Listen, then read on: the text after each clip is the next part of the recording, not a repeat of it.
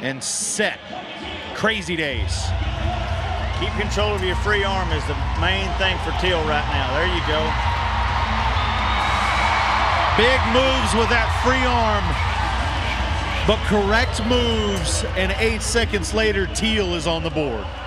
Most guys that ride, let's say right-handed like Teel does, they'll ride with the seam of their wranglers just to the left side of the spine or the backbone of them bulls, and that kind of just sets the balance between your riding hand and your hips. Cody Teel's one that rides with his seam dead center of them bulls, so any little over movement with that free arm and that twist of that hip, it intensifies and compounds a lot faster with him. He has to really keep that free arm in control. If he gets it too high, swung behind him, he's gone.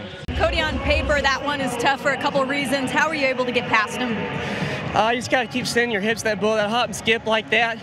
And I knew when you get around there, he looked to kind of level out and felt pretty solid by the end of it.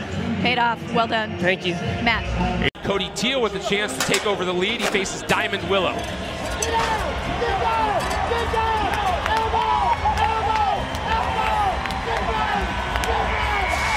That's his second score of the weekend. Will it be enough? He's making a lot of championship rounds this season, but his best result overall is a tie for 6th.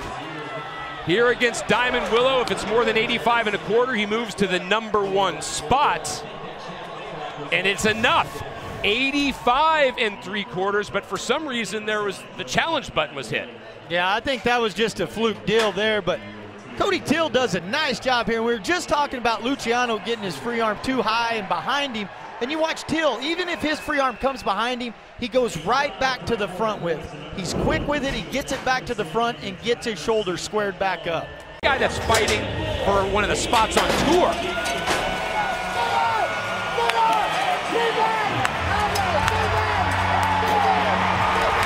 Slam dunk. Cody Teel can make it look oh so easy. Are the judges going to reward him for that?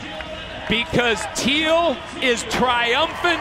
He wanted a chance against Freckles Brown, and he makes the most of it. We're going to have a new #1, 90 1/4.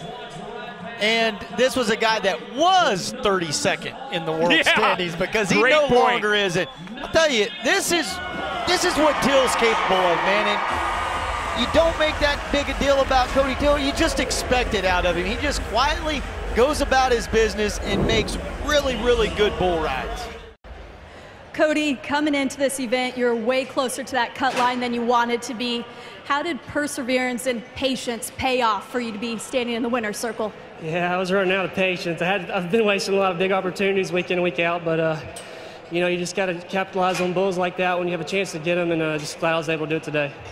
We've seen you in a lot of championship rounds this season. What was the difference this time around that allowed you to finish strong? Oh, I don't know. You know, can't overthink it too much. It's bull ride. Name of the game, just staying on. And like I was saying, you know, came in with a good pick, and that bull was on the board. I was excited to have him, and just happy I was able to take advantage of it. Well done, Cody. Congratulations. Thank you.